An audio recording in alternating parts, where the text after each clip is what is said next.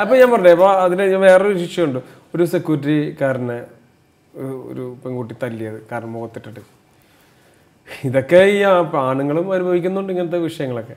അയാൾ എന്നിട്ട് കണ്ടില്ലേ അടി, ആ CC ക്യാമിലുണ്ട്.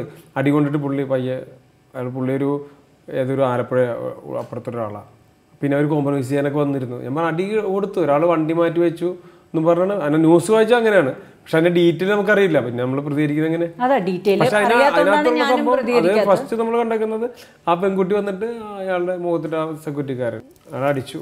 അടിക്കുന്നതാണ്. ഞാൻ ഒരു കേരളത്തിൽ എല്ലാ സ്ത്രീകൾക്കും വേണ്ടി സംസാരിക്കുന്നു എന്ന് ചോദിച്ചാൽ അല്ല, പക്ഷേ ഒരു വിഭാഗം സ്ത്രീകൾ എന്നെ പോലെ ചിന്തിക്കുന്നവരാണെന്ന് എനിക്ക് തോന്നുന്നു.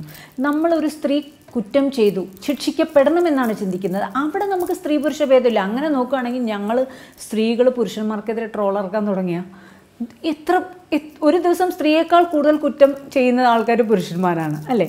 അപ്പോൾ ഇങ്ങനെ ട്രോൾ വരുമ്പോൾ തോന്നിയിട്ടില്ല അയ്യോ ഇതെന്തൊരവസ്ഥ, ഈ വിഷയത്തിൽ നിന്ന് മാറിപ്പോണമെന്ന് തോന്നിയിട്ടില്ലേ?